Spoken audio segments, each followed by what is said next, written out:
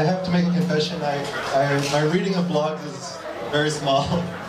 I try and get out there and read other people's blogs, but I definitely don't know everything that's going on out there. So, but what I have seen is, again, people who are doing amazing things. So if you, I don't know, do you guys know Chris Gillibo? You ever heard of him? The Art of Nonconformity? Yeah. You have his book? Okay. So Chris is a friend of mine that I only met recently, but he's a blogging friend of mine. I'm going to his conference in Portland, Oregon in June. He's someone who's remarkable. He, first of all, started by traveling the world and then doing these kind of humanitarian projects in other countries, poor countries. And then he would sell ebooks and donate, 90% of his proceeds to these amazing projects, building schools in Africa, things like that. So Chris is someone who I always point to as someone who's doing something amazing. Again, traveling the world, people want to travel the world.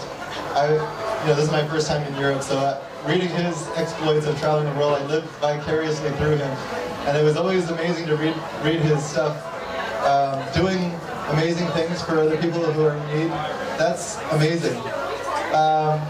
But you don't need to travel the world. You don't need to do humanitarian projects. I've seen other people. I'm trying to think of what they did that was so amazing, but it was just they do things that are different. They realize that their lives are kind of boring and routine, and they're doing the same things that everyone else is doing, and they decide, I want to change. I want to get out of this job that I'm doing. I want to stop, the rat race. I want to stop eating all this junk food or whatever it is they do, and they do something amazing.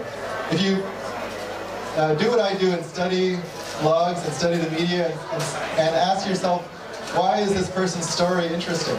And so you might see people in the newspaper or on different websites and they're being highlighted for some reason. I just saw this guy. You guys know who's the guy who did that book called Blink? Gladwell. So he did a book called Outliers, where he talked about you need to do something for 10,000 hours in order to become great at it. And so this other guy saw that and said, I'm going to test that. And so he decided to become a professional golfer. And he sucks at golfing.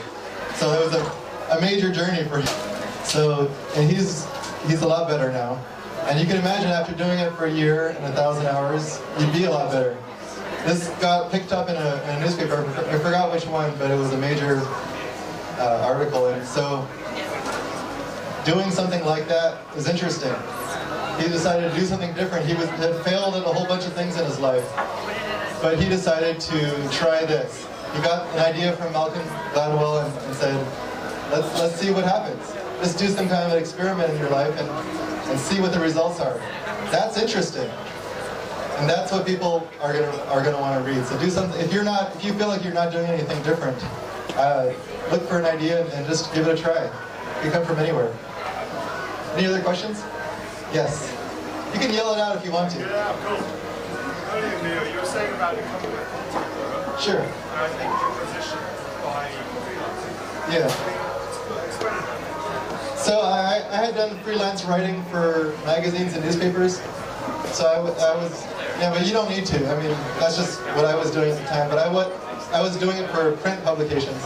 And I kind of felt like they were on the way out. Print was dying at the time, and I still think it is. But anyway, I decided to try and move online, and I wanted to. There's several reasons for that. One was for money.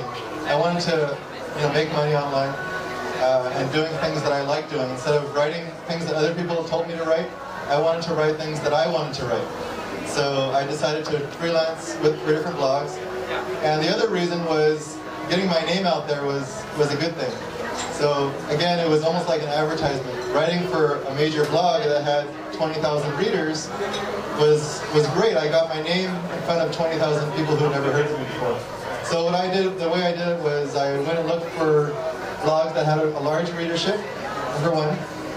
Number two, had readers who might be interested in my stuff. And number three, hired freelancers. So I would notice, if it was just one person, like one of my favorite guys was J.D. Roth of Get Rich Slowly. It was just him. He didn't have any freelancers at the time. Now he does.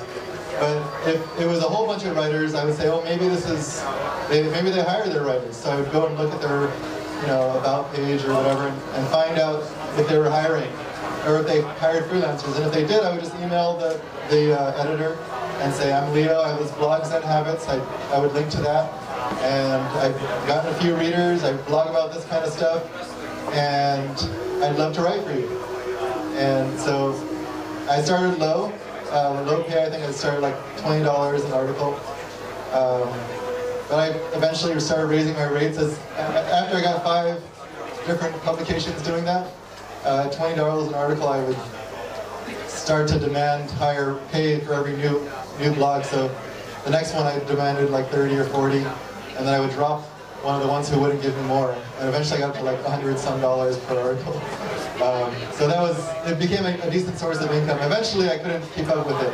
It was 5 posts a week for different blogs, plus the 3 or 4 guest posts I was doing a week, plus like 5 or 6 posts for my own blog, and that was a crazy schedule. So anyway, did that answer the question? Could you give us your experience and predictions about other media, like video, audio, Twitter? Okay, so the question is my predictions? Yeah, I'm a horrible prognosticator. I apologize, but I'll throw some wild guesses out into the air. Predictions for other media like video, Twitter, yeah. So, I mean, obviously, I think they're doing pretty well. I think they will continue to. I mean, I definitely, like I said, I think print is dying. And I actually used to work in the print media. I was a journalist and editor of a sports, I was on Guam, so it's not really a lot to brag about. But I was the editor of the sports section and then later in news journalist. And so I love newspapers. I love holding a newspaper in my hand. I don't read newspapers anymore. I still love them. I like to look at them from afar. So I think that print is dying, and so the question is, where are we going if print is dying? I don't think the New York Times or any of the major newspapers here, the London Times, have figured that out yet. I think they're trying to hold on to the old media models, and they don't realize that people are doing things differently these days. So I actually don't know where it's going, but I do know what people are doing more of, and they're actually reading less blogs than they did when I started. So I think they're definitely going for shorter forms. People are more distracted than ever before. Twitter is definitely a big one. Facebook is definitely another one. And the thing about these things is they are actually blogs in a smaller form. They're microblogs.